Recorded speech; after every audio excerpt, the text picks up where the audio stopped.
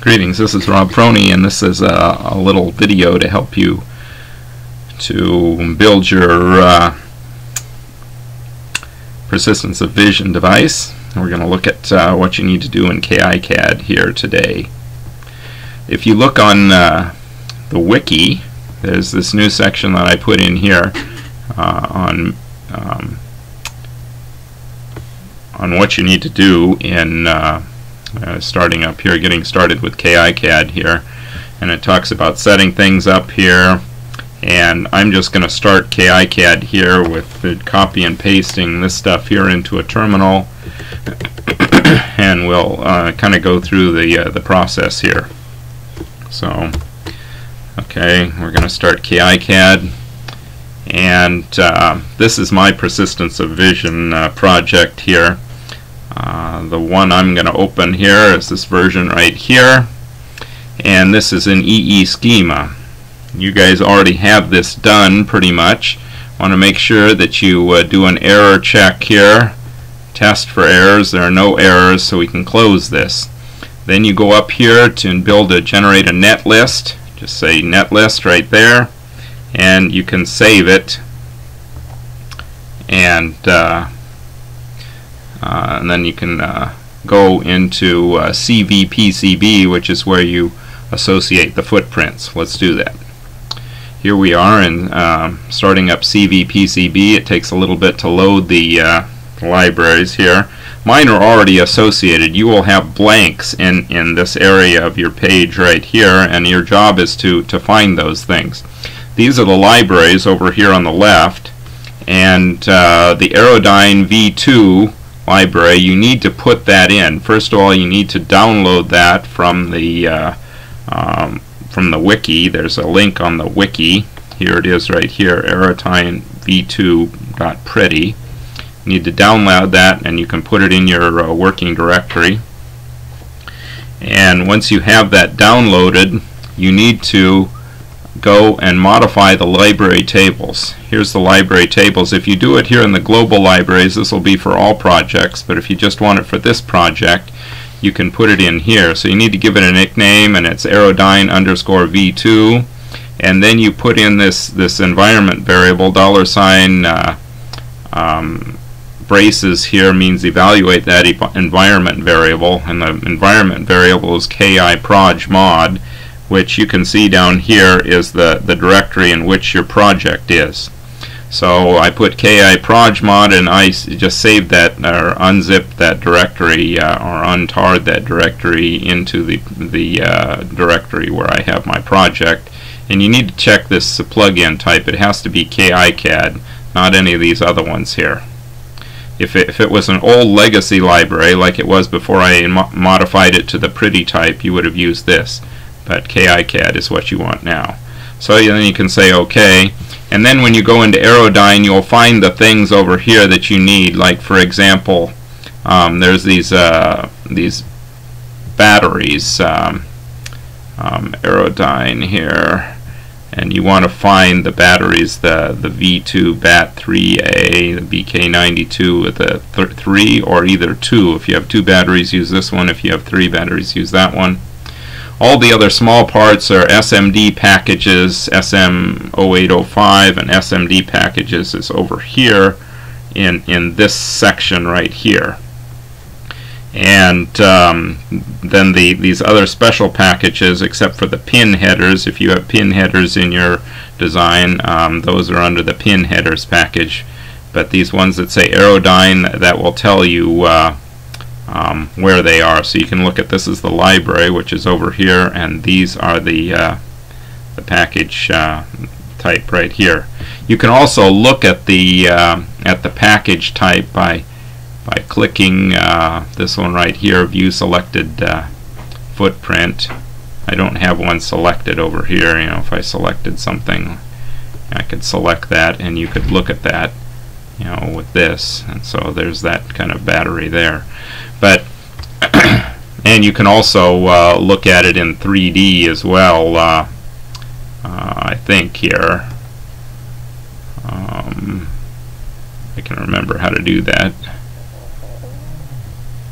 maybe it's under when you click this, then you can select 3D. Yeah, 3D display. So you can look at it. Here's the 3D model. So you need to get all these things associated here. Once you're all associated, and by the way, I should mention that these filters right here are kind of important here.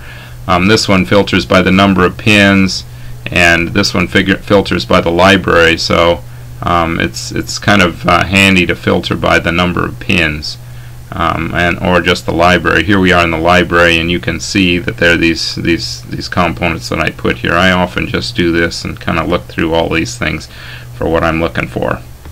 So once you're all done here, then you need to save that. That's this thing right here. You save it, and then we have to go back to EE Schema. So let's flip back to EE Schema here. And in EE Schema, you need to start PCB new. This is how you start PCB new right here.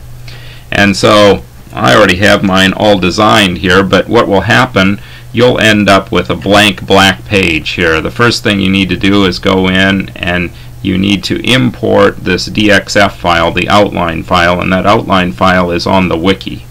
That's this yellow thing you see on the outside. That's everything in your board has to fit inside that. And so then, after you've done that, you will go up here to the net list thing, and you'll read the net list, and you read the current net list here, and you'll get a bunch of messages down here in the message window, and you need to check those and make sure there's no errors. Once you've read those in, all your parts will be kind of piled up right in the middle here, and you'll need to move them over here onto your board. I would try and keep the capacitors for the bypass capacitors close to, like this one right here is for that chip, it's close to that chip. So you want to kind of do that. Here's a bypass capacitor for this chip, and there's a couple more over here for this chip here. Actually, I guess both of these guys were for that chip, and I've got some other ones for the voltage regulator over here. There's a couple bypass capacitors, and here's the voltage regulator. You're trying to keep them close. So those are some things. Then you want to make sure you put the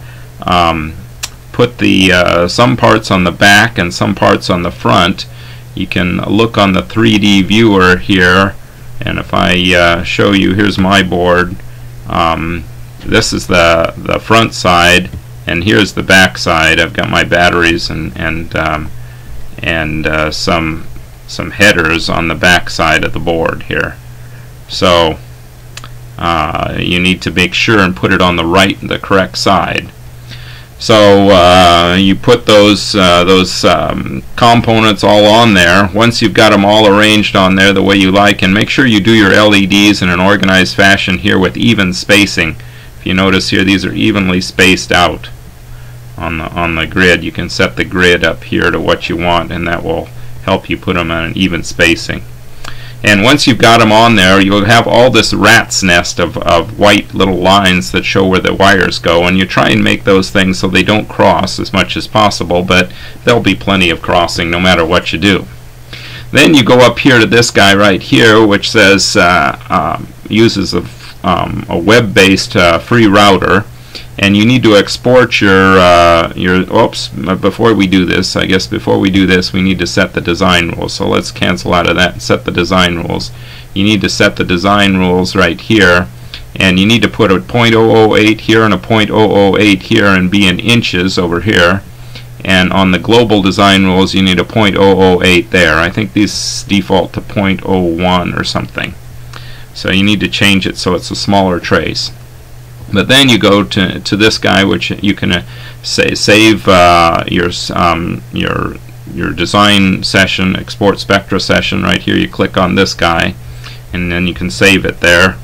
And then you want to launch the free router here, and it'll launch in Java, and eventually it gets done and pops up a little window. And that's what you're going to use. You're going to open your design file here, and it's going to ask you for allow disk access on your on your disk there, and you want to say yes. And then you got to go find where you saved your design file, and let's see if I can find mine here. Probably, yeah, right here. It's the .dsn file. So you open that, and then this takes a little while to load, and so you kind of wait for quite a while for this to load. And then what you're going to do is you're going to need to set up the auto router preferences so that it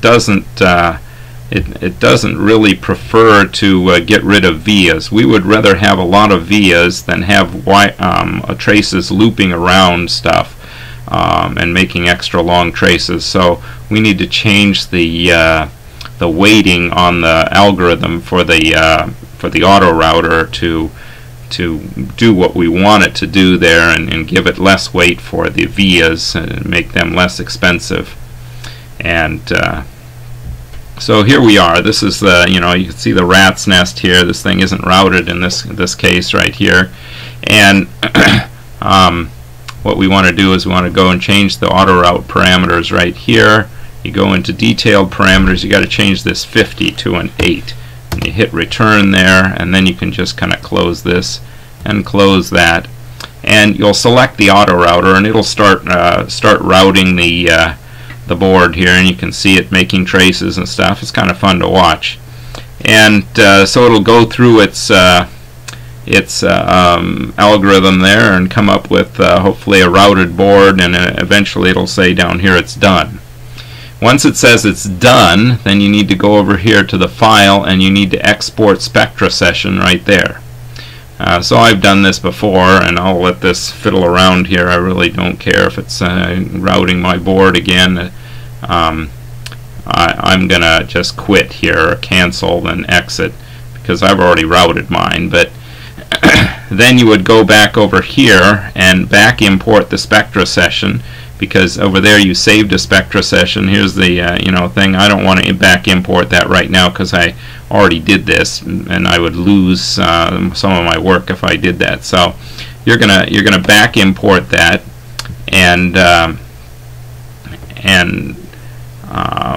we can get rid of the quick access to the free router now. And then you're going to go over here to this add filled zones, and then you'll click on your board somewhere, and you want to fill with ground plane.